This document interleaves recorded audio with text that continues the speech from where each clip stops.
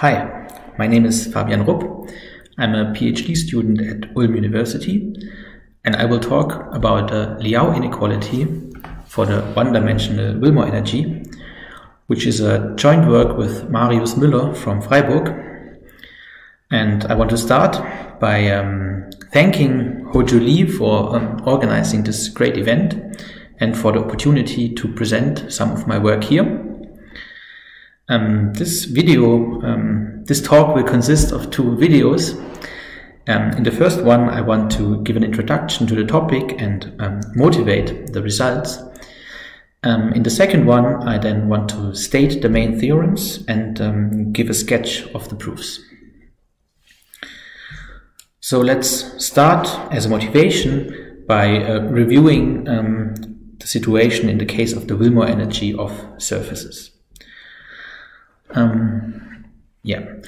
So for a closed surface sigma, here closed for me means it's a compact two-manifold without boundary, and an immersion F, a smooth immersion of sigma into Euclidean space Rd, we can then define the associated geometric quantities. The first one being, of course, the pullback metric, which in local coordinates is just given by taking the Euclidean inner product of the partial derivatives of f. And the second quantity is the second fundamental form, which is given by projecting the second order derivatives of f onto the normal space along the immersion. So we subtract the tangential part here, and then with this second fundamental form, we can define the mean curvature vector by just taking its trace with respect to the metric. And for this mean curvature vector, we then define the Willmore energy of the immersion to be 1/4 times the integral of the mean curvature squared, integrated with respect to d mu, which is the Riemannian measure induced by the metric, so induced by the immersion. And this Willmore energy is a very interesting and very nice geometric functional. One of its properties is that it's scaling invariant, so if I consider R times F instead of the immersion F, the energy does not change. The second one is that it has an absolute minimizer, namely the round spheres. So we always have that the energy is greater than or equal to 4 pi, and the equality case is characterized, and it happens if and only if the image is a round sphere. So this means that the functional W is a good way to measure bending of the immersion F. And one particular property of the Willmore energy I want to highlight and speak about now is that it can detect self-intersections in the following sense. So if our immersion has a self-intersection, in other words, a point which is a point in Rd which is covered twice by the immersion, then the Willmore energy is at least for 8 pi, which is twice the amount of the round sphere. And this is a consequence of the celebrated Li-Yau inequality. And here I have a picture of such an immersion with a self-intersection. So you can see, because it's transparent here, from the bottom and from the top, these two parts, they intersect at precisely one point, which is roughly here. And this means that this shape actually has to have at least 8 pi as its Willmore energy. And what I want to discuss now is whether analogous results for curves are true, to what extent. So let's quickly review the geometry of curves in the plane. For today, a curve will just be a smooth map, gamma from the circle S1 into Rd, which has nowhere vanishing derivatives, so it's an immersion. And to such a curve, we can associate the arc length derivative, which is given by the ordinary derivative dx, and then we normalize and divide by the length of the velocity of gamma, which is always assumed to be non-zero. And with this notation, the unit tangent along the curve gamma is just given by ds gamma. And we also have the arc length element, which is given by this formula here. Okay, two more things we have for the setting of curves. So we have the curvature vector, which is given by the second order derivative of the curve gamma. This is always normal to the curve, so it's orthogonal to the tangent. And in dimension 2, this means that it's parallel to the unique normal, and we can define a unique normal by a rotation of the unit tangent by pi over 2 counterclockwise, right? So you take the tangent vector and you rotate it, and that way you end up with a unit normal along the curve. And with respect to this unit normal, you can then define a scalar notion of curvature, which I call the sine curvature or just curvature, which is given by the inner product of the curvature vector and this normal, yeah. Okay, so of course it's not entirely obvious what the natural notion or version of the Willmore energy for curves, even in the plane, should be. And actually, I want to give you two candidates for this, for a generalized notion of Willmore energy, and we will later discuss in which sense this embeddedness self-intersection detection can work for these energies. So the first one I want to introduce is the total curvature, which is just given by the integral of the length of the curvature vector integrated with respect to the arc length element. And this is a very well-studied energy, I would say. There are multiple nice results about this quantity. The first one being Fench's theorem, which says that this total curvature kappa is always greater than or equal to 2 pi. And in the equality case, we have that gamma is a planar curve, it's convex, and it's also embedded.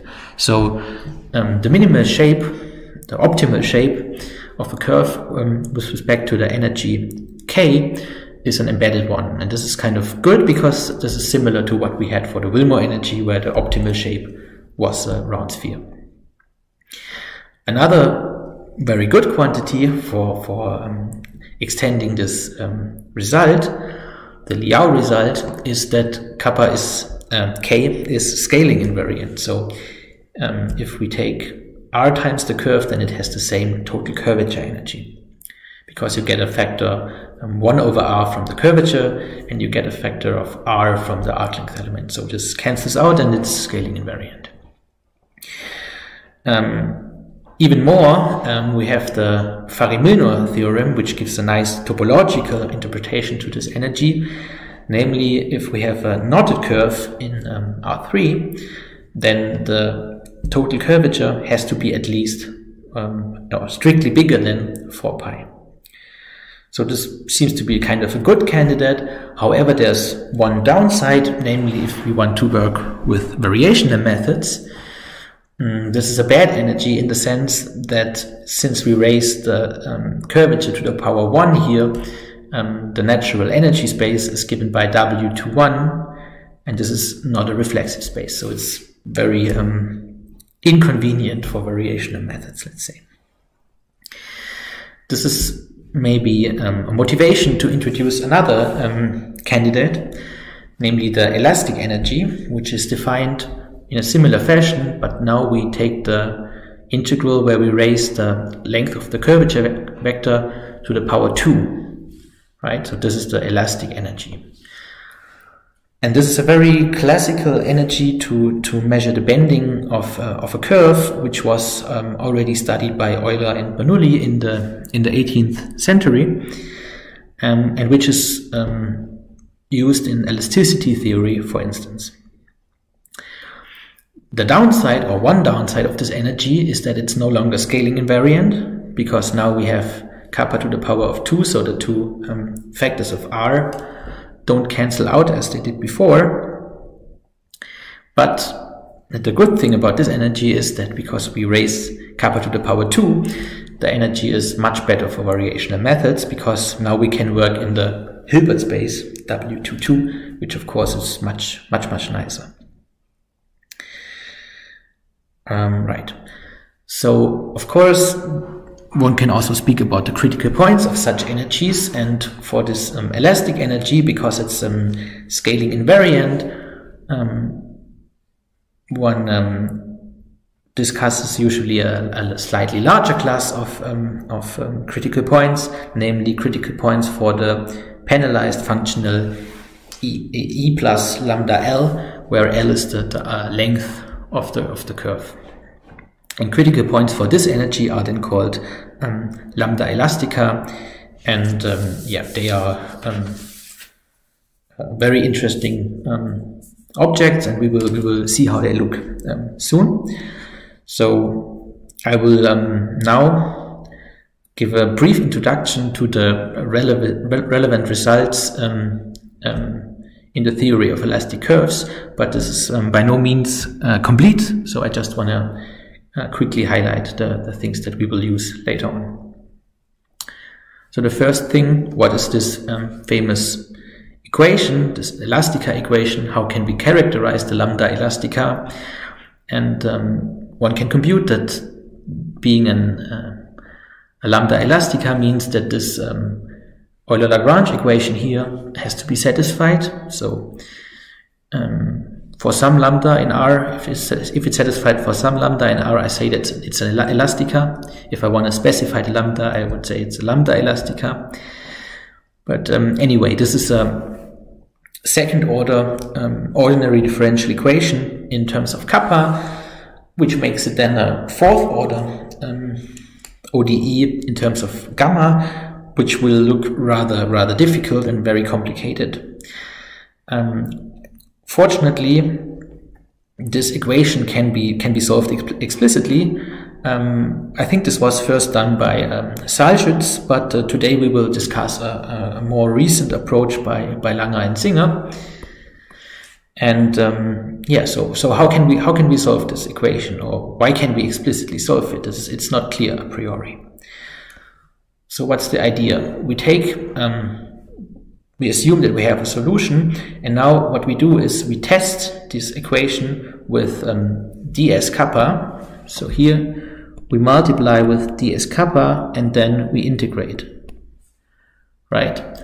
And what we end up with then is that we have that this quantity here on the left is constant, right? Then we have kappa cubed times ds kappa. This is just the derivative of that guy, and on the last part this also works perfectly well. So we have this constant quantity here. Now we multiply with 4 times kappa squared, and we end up with this equation here.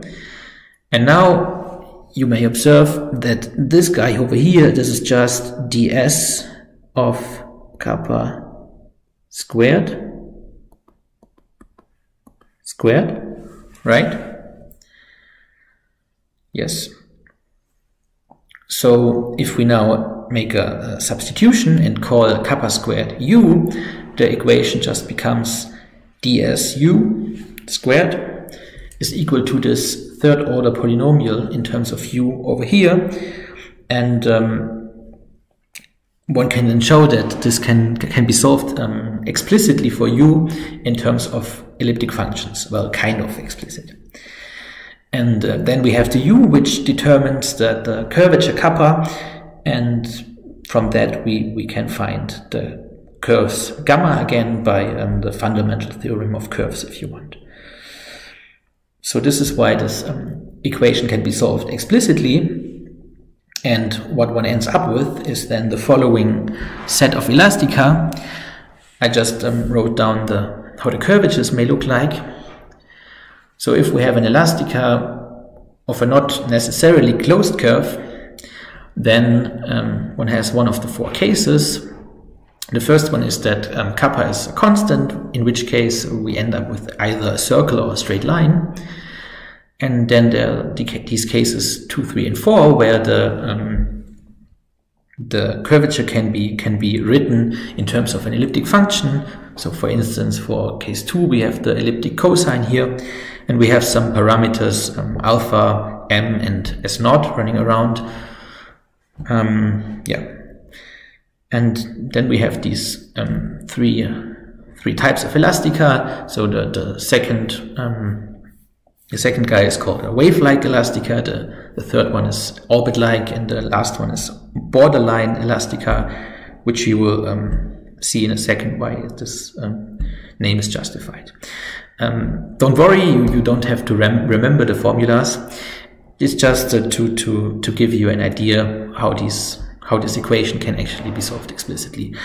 But what I want to do now is I want to look at the visualization of how these curves then look like if one integrates the curvature. So let's start with the case of wave-like elastica. And I've plotted several of those for increasing values of m between 0 and 1. So if m is close to 0, then we just have here such a wave function. So this is because the curvature involves the elliptic cosine, which behaves like the cosine in some sense. And as now m slowly increases towards this second picture, what we get is that we get more curves, so it curves more, and it becomes more bumpy. And as m further increases, the bumps suddenly start to overlap. So at first they touch and then they overlap. And as m increases even further, there will be one specific value of m where suddenly all these bumps overlap in precisely to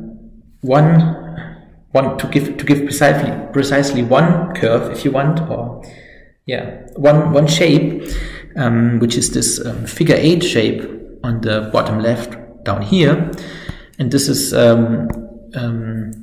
very important for later, because we note that this actually defines a closed curve now. And here the value of m is approximately 0.83, and this is called the figure 8 elastica.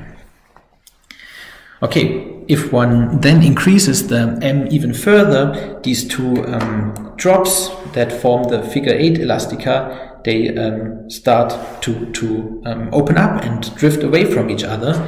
This is what you can see here in the second picture. And if m finally reaches 1, one is left with exactly one drop or one loop.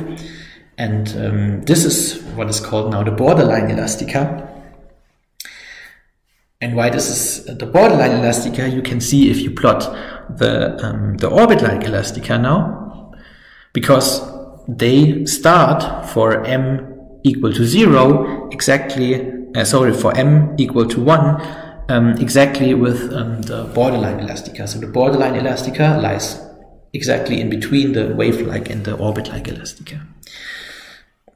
Right, so what happens now if I further decrease the m in the orbit-like case, then, well, the loops will form far away from the origin for m close to 1, right? But as m decreases, they will approach this loop in the middle here, as you can see in the second picture. And, well, if you decrease m even further, then they will at some point start to overlap, and overlap more, overlap even more, and eventually, what this picture does not exactly say, but what you can already imagine, these loops overlap so much that eventually, or in the limit as m goes to 0, they will converge to a circle in some sense. And this is then also an elastica. So kind of the orbit-like elastica are interpolating between the borderline elastica and the circle. Right, so this is the case of the orbit-like elastica, how they look like.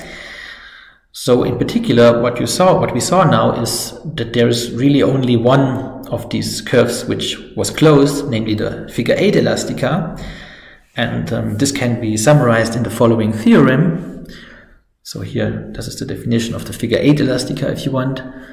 And the theorem says that there's precisely two kinds of elastica in R2. One is the circle, and the other one is this figure 8 elastica. Or, of course, what you can do is you can take multiple coverings of those, and what you can also do is you can move them, you can translate them, you can rotate them, you can rescale them, and of course you can also reparameterize them. But up to these invariances, those two types are the only elasticae, closed elasticae in R2. And this follows from the results of Langer and Singer.